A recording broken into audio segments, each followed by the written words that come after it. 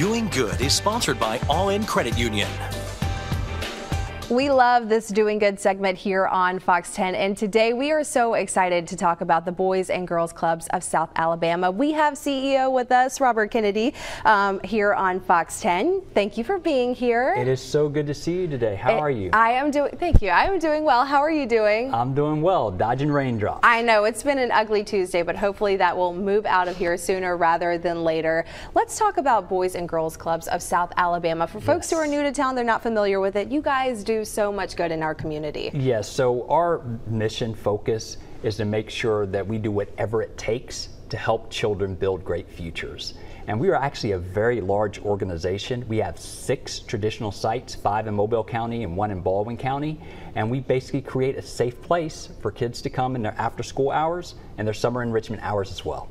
So what does after school on a Tuesday look like with you guys? Yes, if I go in and spot check one of the clubs on a Tuesday afternoon, the first thing you're going to see is that every child that walks through the door is going to get a meal or a snack.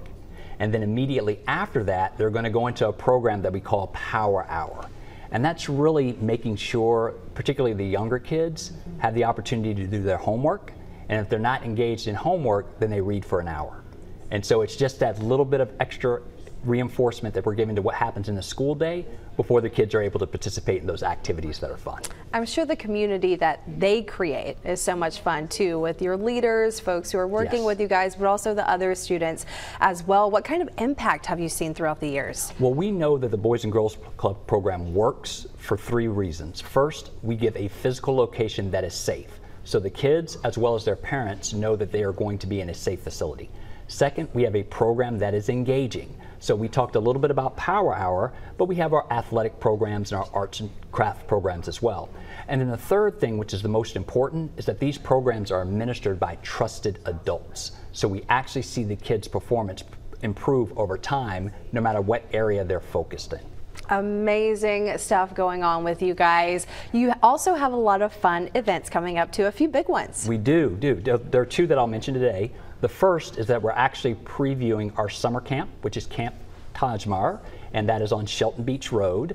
And we are doing that on April 15th and again on May 20th. So people can come out, bring their children, spend the day, and it's outdoor learning. So we know a lot of times kids spend a lot of time indoors, but this is the opportunity to get out of doors. And then our marquee event for the year is actually the Youth of the Year celebration, and that is going to be on Thursday, May the 25th. And that is where we will celebrate the youth in our individual clubs who have demonstrated leadership and are actually proceeding on to the state competition in Montgomery. Wow, so big things happening with you guys locally, but also statewide as well. We can't thank you enough for doing so much good. If someone's watching, they want to make a charitable donation to you guys, they want to volunteer, get involved, how can they do that and learn more information? Well, the best thing for them to do is to contact us at the admin office right there at 1102 Government Street, and we will absolutely find a way for them to participate. All right, CEO Robert Kennedy with us today on Fox 10. Robert, thank you so much for all that you do for our community. And thank you for having us. Of course, and we're going to have more on fox10tv.com.